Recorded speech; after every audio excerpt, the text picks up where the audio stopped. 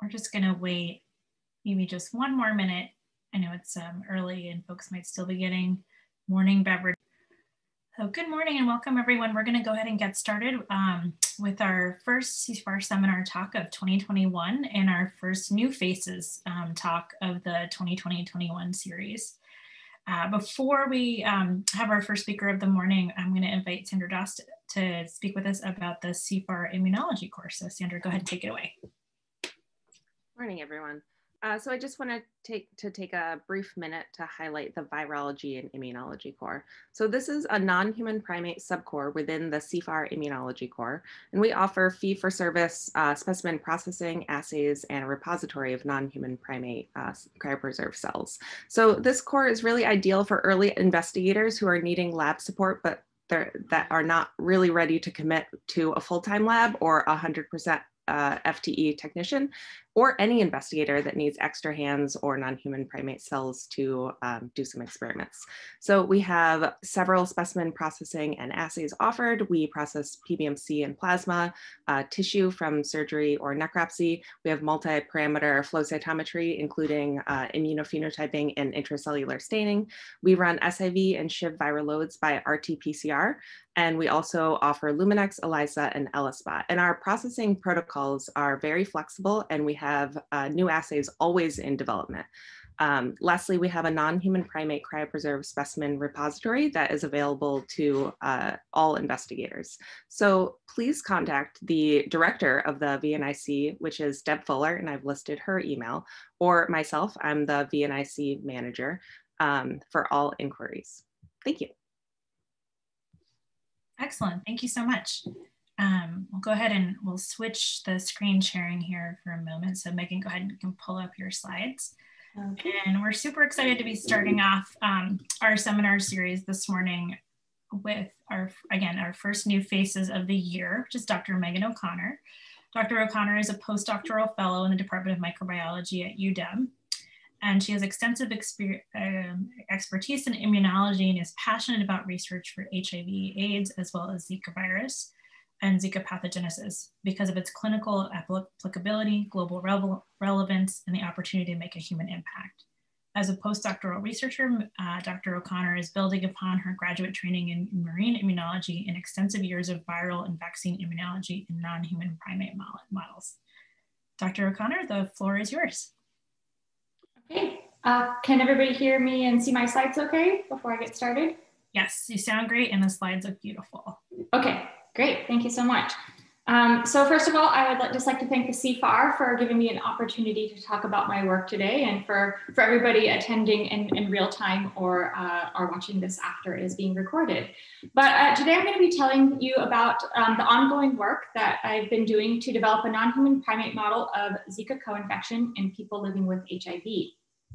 So a brief overview of my talk, I'm going to be giving a background on flaviviruses and why it's important to study them, the work that we've been doing to develop a non-human primate model to study HIV Zika co-infection, and last I'm going to leave you with some of our future directions as well as the big picture goals of my lab. So first, just to start with a little bit of a background on flaviviruses. So this map is showing since the 1980s or in the past 40 years, the different emerging as well as re-emerging infectious diseases, different outbreaks that we have had. But what I really want to highlight is that over the past 40 years, we've had several different outbreaks of different flaviviruses shown here in the green boxes. Now, the most well-known flaviviruses are shown here with dengue, yellow fever, West Nile, and most recently Zika. And all of these flaviviruses are transmitted by mosquito. And there are several different features about flaviviruses that make them worth investigating. First of all, a majority of flaviviruses are resulted in subclinical or asymptomatic infections, which means we're often unable to maybe capture all of the different clinical cases out there. Increases in travel have caused rapid global spread of these viruses. And there's the concern that with climate change and redistribution of mosquitoes, there could be rapid spread of these viruses to new populations. Additionally, there's no effective widespread vaccines against many of these viruses.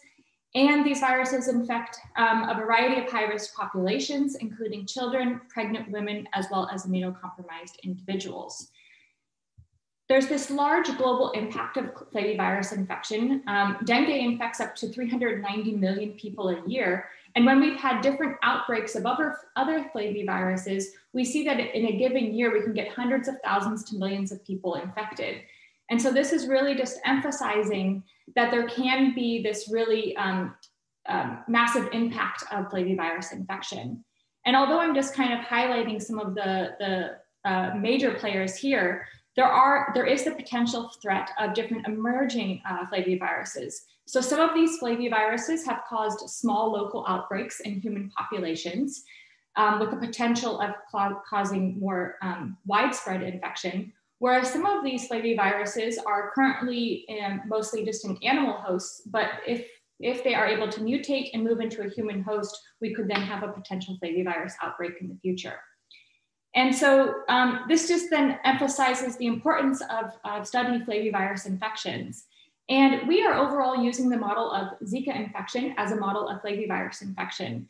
And I'm going to kind of go into, why we're using this versus other different models. So in addition to being transmitted by mosquito bite, this virus can also be transmitted vertically as well as sexually.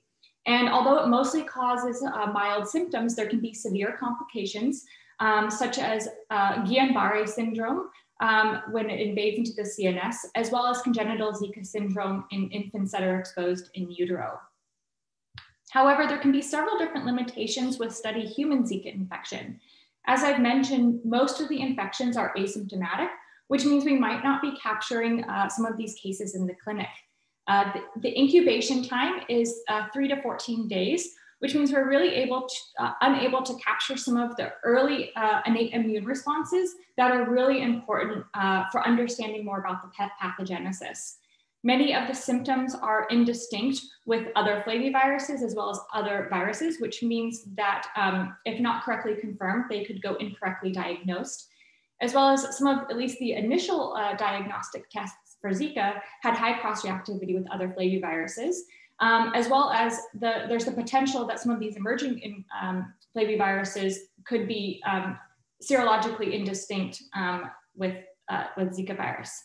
And currently a limitation that we have is that there are low case numbers, which makes it difficult to study pathogenesis in humans.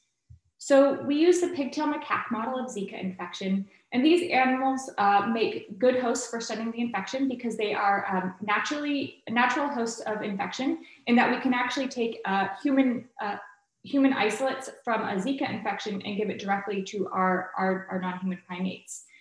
So far, the model resembles human disease quite well, in that it leads to a mild course of infection. And in this model, we're able to get vertical transmission that can lead to different fetal complications. So I'm not going to be talking to you about the work that we did to develop our initial model, but instead I'm going to be highlighting the ongoing work that we've been doing to develop a non-human primate model to study HIV Zika co-infection. So I'm just going to take a little bit of a step back and again highlight, why should we be studying flaviviruses in people living with HIV? And so this map is showing in purple, green, as well as blue, the different areas in countries in which we've had Zika and dengue infections with different levels of HIV seroprevalence. So the darker shades are showing higher HIV prevalence, with the lighter shades showing less. So overall, this is just showing that you can see, especially in this kind of region here, that there is this large geographic overlap of people living with HIV and having flavivirus co-infections. But unfortunately, there's actually very little known about the impact that flavivirus co-infection can have on people living with HIV. And most of the studies that have been done are actually limited to case studies. And so therefore, it's really important to be understanding more about how flaviviruses, how pathogenesis, flavivirus pathogenesis could be altered in people living with HIV. We think that there could be several different risks to people living with HIV, including that Zika pathogenesis could be exacerbated. There could be the potential for increased neuropathologies. What influence might ART treatment have on Zika replication? And one of the concerns would be how could co-infections mitigate the efficacy of prophylactic vaccine strategies for Zika or any therapeutic interventions for HIV. So to study this, we are expanding upon our pigtail macaque model of Zika infection. And so because these animals are also susceptible to simian immunodeficiency virus or SIV, as well as SIV-HIV hybrids or SHIV, we can then combine our Zika models with our SIV-SHIV AIDS models in order to study co-infection. So the question that we had with these initial studies is, what impact does HIV infection have on Zika pathogenesis? And our hypothesis is that enhanced Zika pathogenesis occurs in HIV-infected individuals, and that monocytes could be a major player in driving this increased pathogenesis. And these hypotheses are based off of several pieces of evidence. First of all, during both HIV as well as SIV infection, we see that CD16 positive monocytes, this is shown during SIV infection, we see significant increases in CD16 positive monocytes in the blood. And here I'm showing data in chronically infected HIV-infected individuals, again, seeing increases in these CD16 positive monocytes. These monocytes have been known to be able to harbor both HIV as well as SIV viruses. Similarly, during Zika infection, this occurs both in humans as well as NHPs, we see significant expansion of CD16 positive monocytes in this acute phase of infection. And again, this is actually showing data from animals that were infected just with Zika. And again, just kind of highlighting that there can be these really early immune responses that we're going to be missing in some of the human infection if we're not catching them into the clinic until 1 to 2 weeks after the initial exposure. But why studying monocytes is really important is because we, as well as others, have identified that CD16 positive non-classical monocytes are the major targets of Zika infection in the blood. In addition, monocytes have been shown to mediate both HIV as well as flavivirus invasion into the CNS. And it's hypothesized that this is a mechanism in which Zika can become neurotropic. So overall, our proposed mechanism of HIV-enhanced pathogenesis is that in an HIV-infected individual, we would have expansion of monocyte populations, in particular CD16 positive monocytes. And because these are the cellular targets of Zika infection, we then have the potential to have increased Zika replication, pathogenesis, disease, as well as the potential to have monocyte-mediated invasion of Zika into the CNS. So I'm first just going to highlight some of our pilot work. This was in part funded through the Sexually Transmitted Infectious Cooperative Research Center, as well as through the Washington National Primate Research Center, in which we were able to do a pilot study in which we had 3 female pigtail macaques. These animals were infected with SIV, and then we were able to co-infect them with a Zika Brazilian isolate 9 weeks after the SIV infection. And a question I often get is, why did we decide to do acute SIV infection rather than chronic SIV infection that's ART treated?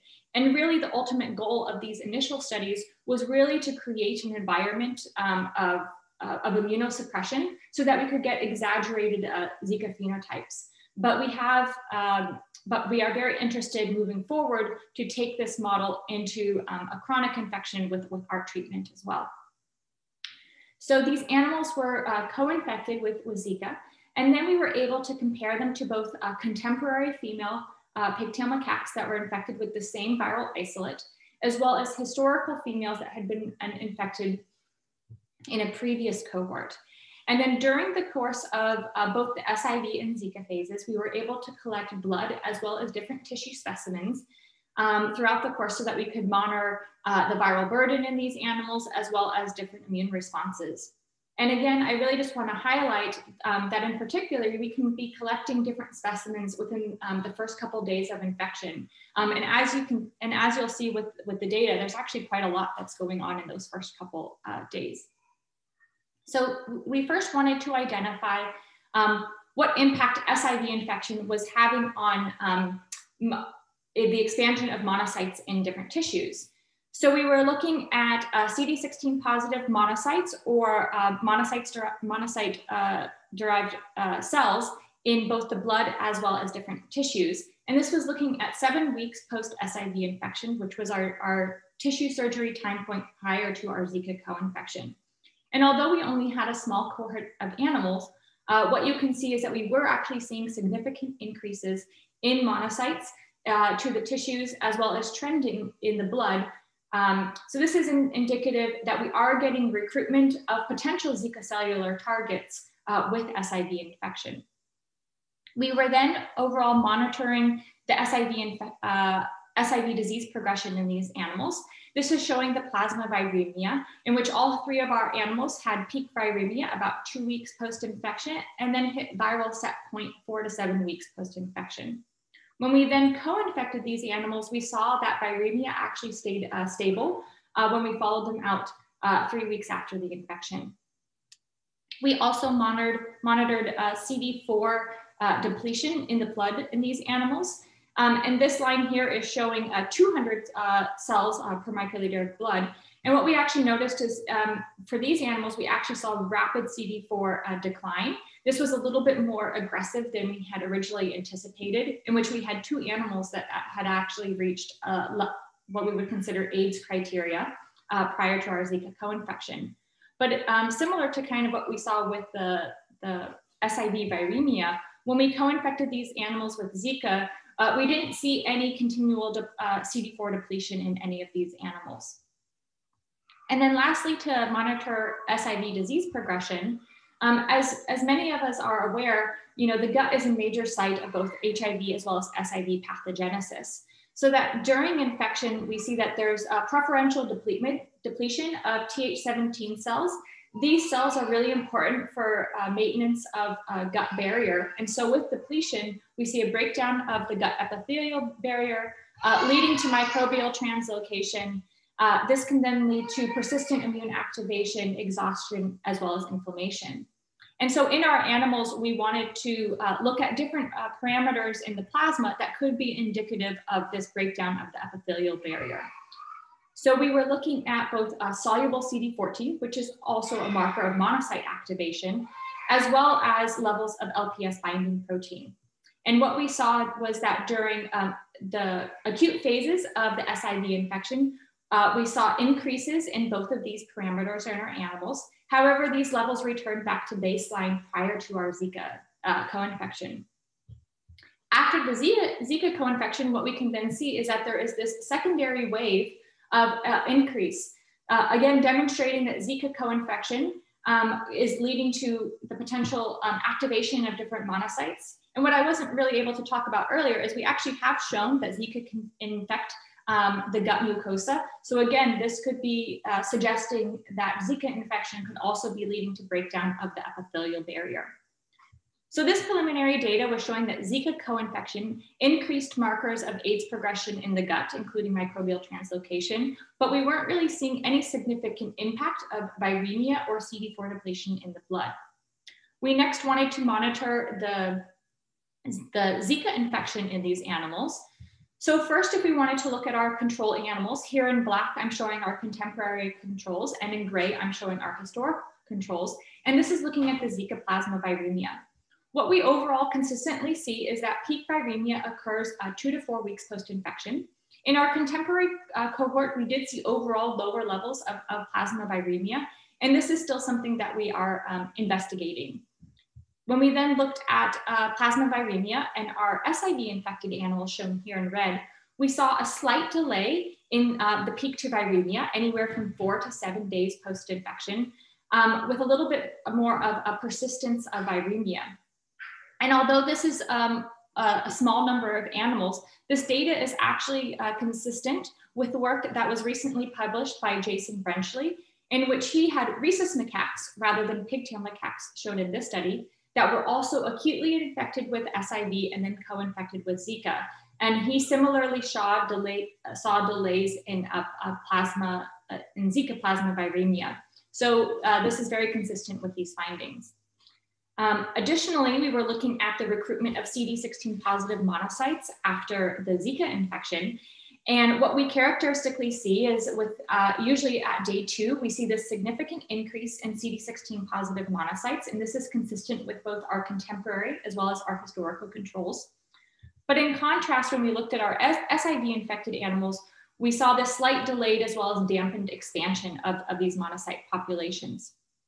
So overall, this evidence was suggesting that SIV infection may be altering Zika viral clearance, and there could be a role of innate immune cells. So just to kind of summarize some of these preliminary findings, what we normally see during Zika infection is there's this rapid infection in the blood that's leading to the recruitment of different innate immune cells and the induction of pro-inflammatory cytokines.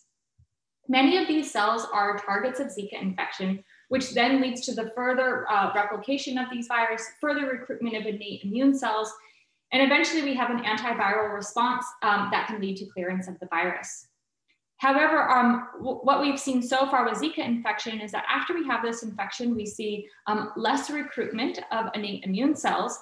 And because there are less potential Zika cellular targets, this may lead to a slower Zika replication, as well as a more dampened recruitment of innate immune cells, leading to delayed viral clearance.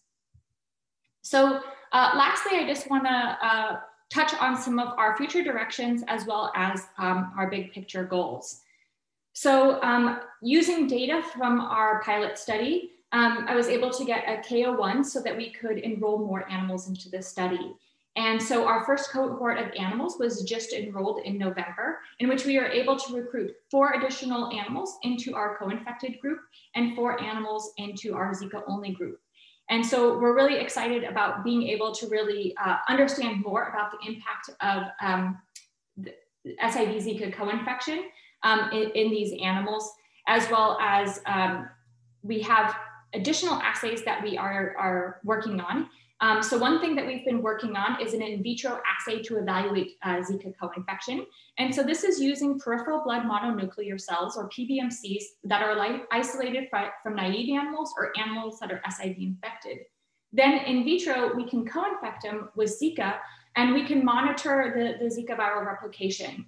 Additionally, we are then using flow cytometry to characterize these cells prior to their Zika infection so that we can correspond the amounts of viral replication with the frequencies of different Zika cellular targets. And so this is showing preliminary data from animals from our KO1 prior to their SIV infection. So these are the 4 animals that we have enrolled. And what you can just see is we do get consistent Zika replication in these cells, and peak replication occurs at 24 hours. And the ultimate goal of these studies is, once we've been able to characterize this and see how it relates to SIV Zika co-infection in vivo, our ultimate goal is to be able to enroll women that are both HIV negative as well as HIV positive, and do similar studies to understand the role of Zika co-infection in people living with HIV. And then further down the long line, we would really like to be able to also enroll pregnant women so that we could start to understand the impact of co-infection could have during pregnancy. And then also, we have ongoing work through the CFAR. I received an ICFAR award. And so for this study, what we are doing is we're collecting and storing different PBMC specimens from our pilot as well as our KO1 animals. And then once we've been able to identify the overall Zika burden in these animals, we can identify different specimens based off of a gradient of this viral burden to really prioritize initially certain samples. And then working with the CFAR single cell quantitative RNA-seq core, we're going to be forming RNA sequencing so that we can start to understand the role of type 1 interference, as well as different innate immune pathways that are associated with Zika pathogenesis during SIV infection. And lastly, I just want to leave you with the overall goal of my research program moving forward, which is to develop novel platforms to evaluate the risks of emerging infectious diseases and other co-infections in people living with HIV. So this first involves developing novel preclinical models of emerging and re-emerging infectious diseases. And what I'm just highlighting here is the work that I've done with Zika virus. Once we've then characterized those diseases, we can put them into our SIV infection model so we can evaluate whether infectious diseases are being altered in people living with HIV. And then using this, we can determine different immune factors that are associated with altered disease pathogenesis that could help in the development of different treatments and vaccine strategies for people living with HIV. And so lastly, I just want to acknowledge my mentor, Deb Fuller, and the different members in my lab, as well as my co-mentor, Michael Gale, and different collaborators, both externally as well as internally, the Department of Primate Resources for the care of the animals, and lastly, my different funding sources. And with that, I would be happy to take any questions. Excellent. Very, very nice job, Megan. Thank you so much. So we will, if folks have questions, please either, best way to do it is to put it in the Q&A box, and I can go ahead and read those to Megan. So we do have one question right now, which is, given your recently you published a paper noting that monkeys in the primate center colony are and have been infected with valley fever, and that this co-infection compromises their utility as models in HIV studies, how do you know that these data have also not been compromised? That is a great question. And I am impressed that somebody had read that recent publication. Yeah, so a lot of our colony comes from Arizona. And so that is actually an area that has endemic valley fever infection, which is a fungal infection. And so usually what happens is we screen these animals for valley fever prior to enrollment in our study. And if they are then positive, they will get treated for valley fever. So we did have a case this was unrelated to our Zika studies, in which we did actually have an animal that had been treated with valley fever, and it had a recrudescence of the infection when we infected the animal with SIV. And so something that we are making sure to do in our studies is that prior to enrollment in these studies, as well as other studies, is we screen the animals for valley fever prior to this. And now we are making sure to exclude any animals that have a history of valley fever. Additionally, we make sure to screen our animals for flavivirus infections before being enrolled into our study to make sure that that does not compromise our study. But that's an excellent question, that with NHPs, as well as with humans, you can actually have some baseline infections that could be influencing your studies. Great, thanks to our question asker and for that response. Any other questions? We have about one more minute. You could take another question for Megan.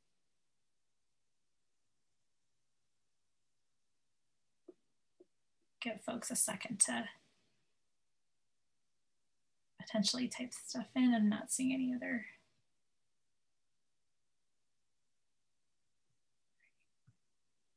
Well, if folks have questions as you're here this morning, feel free to continue to add them in the Q&A. And Megan, there's an option for you to respond via text if you're able to stay on with us this morning, and if anyone has additional questions.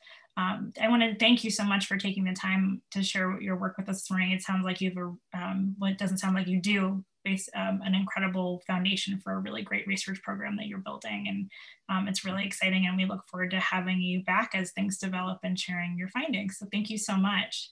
Yeah, thank you so much, everybody.